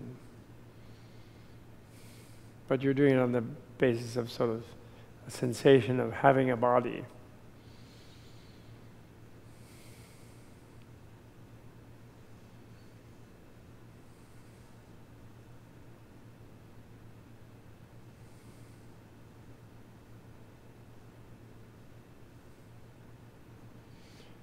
The thing that is used in mindfulness practice of counting the breath from 1 to 10, the counting part is only because at least you're trying to unify the distracting thoughts into just the number, into just tracking the number of the breaths. Ideally, you would just remember the breaths and not count, not have to count eventually, but for the time being, you are using the counting as a sort of thread to return to when you catch yourself thinking something else, and you then discard that process of thinking and come back to remembering the breathing.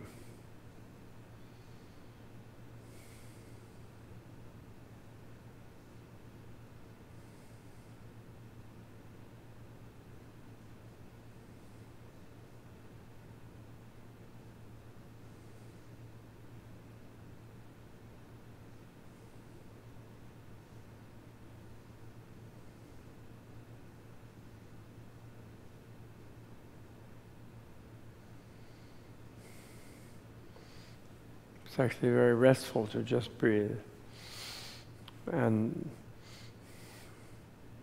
not follow any other train of thought.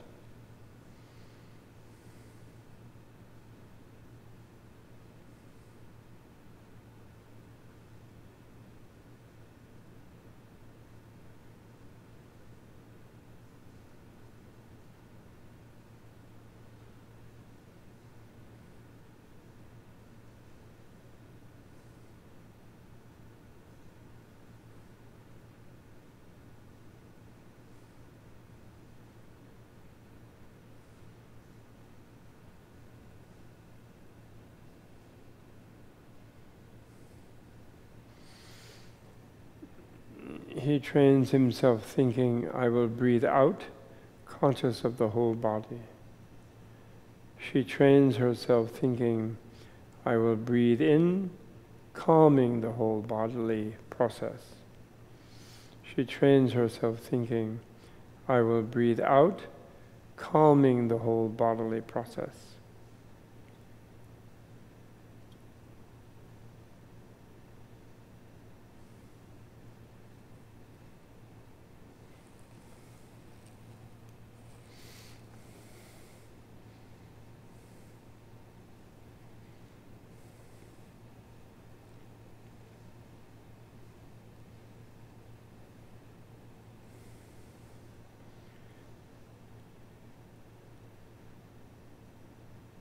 Just as a skilled turner or his assistant in making a long turn knows that he is making a long turn, or in making a short turn knows that he is making a short turn, so too a monk in breathing in a long breath, a mendicant in breathing in a long breath, knows that he breathes in a long breath, and so trains himself thinking, I will breathe out, calming the whole bodily process.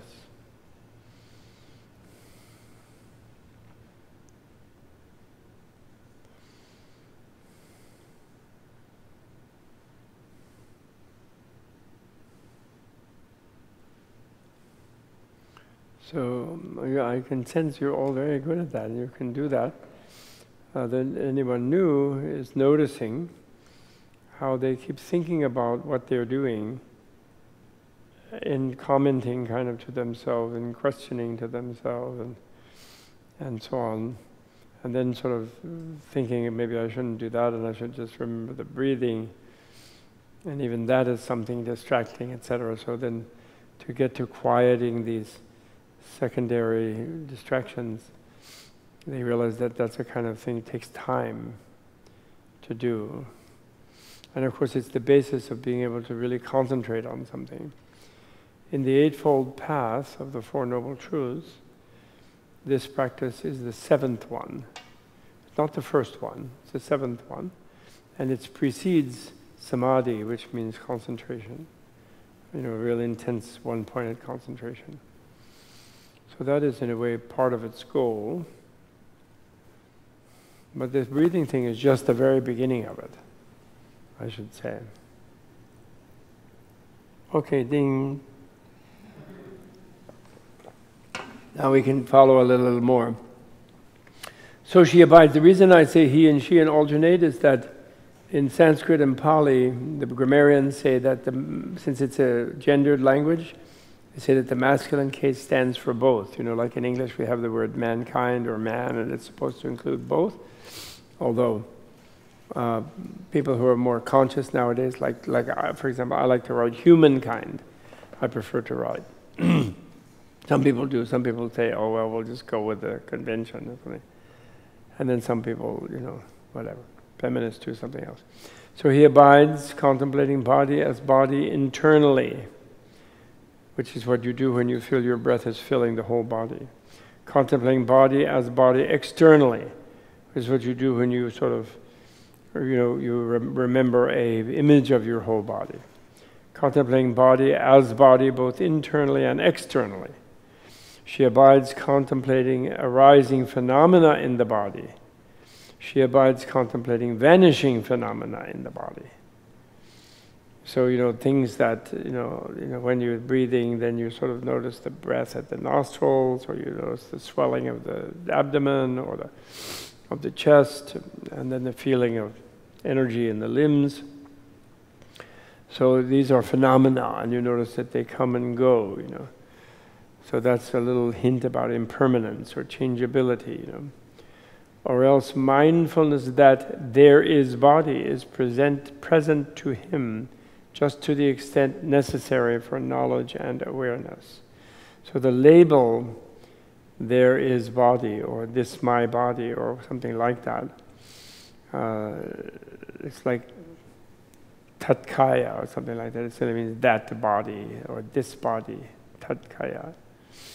It's only to the extent necessarily for knowledge and awareness. In other words, you're not, the labeling, you're not to intensify or something, or feel that that's, they're acknowledging that there's a tendency to label verbally, but they're just saying you should make it just necessary, just a little bit, not strongly. And he abides independent, not clinging to anything in the world. And that, monks, mendicants, is how a mendicant abides contemplating body as body. Again, a mendicant when walking knows that he is walking, when standing knows that he is standing, when sitting knows that he is sitting, when lying down knows that he is lying down. In whatever way his body is disposed, he knows that that is how it is. So she abides contemplating body as body internally, externally, and both internally and externally. And she abides independent, not clinging to anything in the world. And that, monks, is how a mendicant abides contemplating body as body.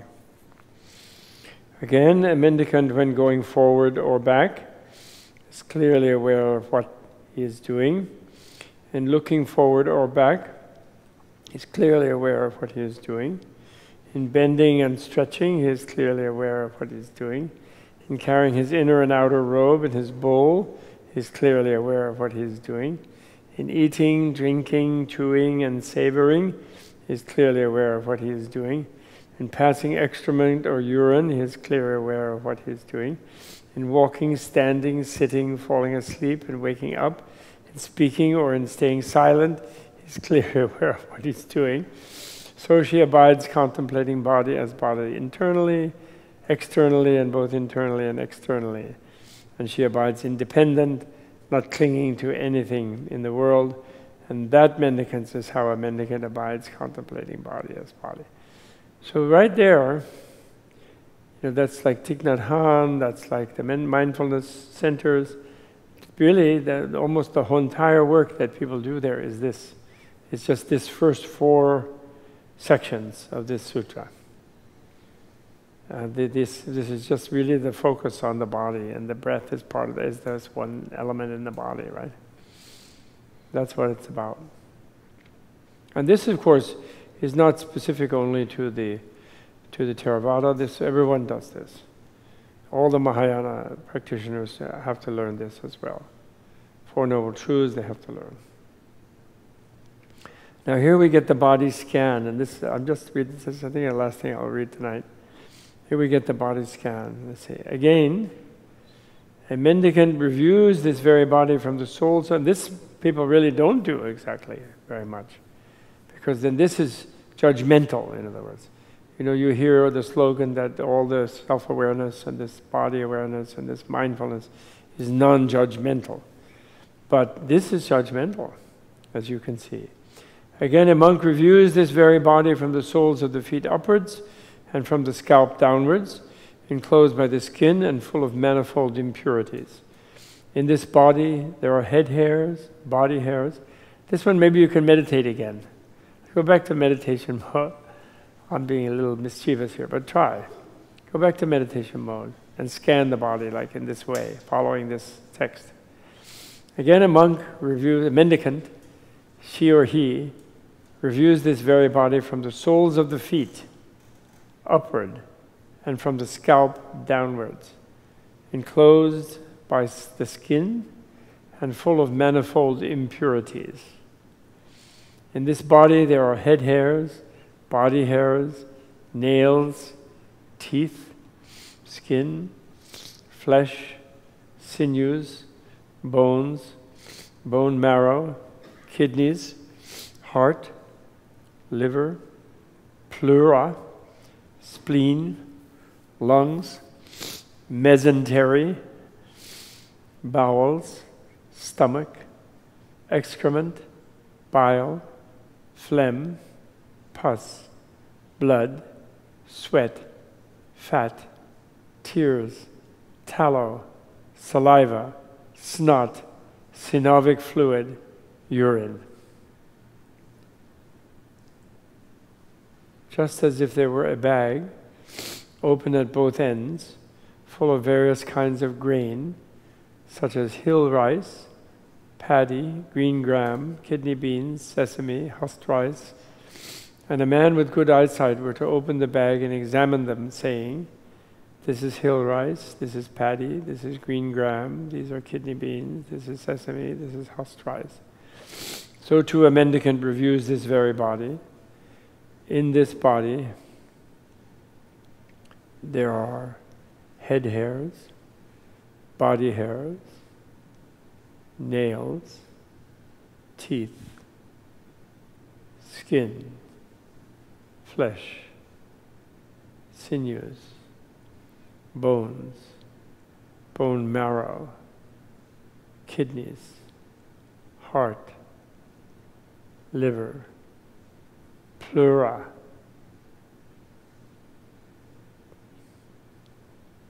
spleen, lungs, mesentery, I don't know the word, bowels, stomach, excrement, bile, phlegm, pus, blood, sweat, fat, tears, tallow, saliva, snot, synovic fluid, urine.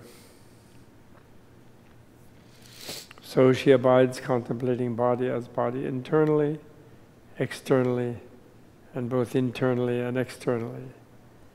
And he abides independent, not clinging to anything in the world. And that mendicance is how a mendicant abides contemplating body as body.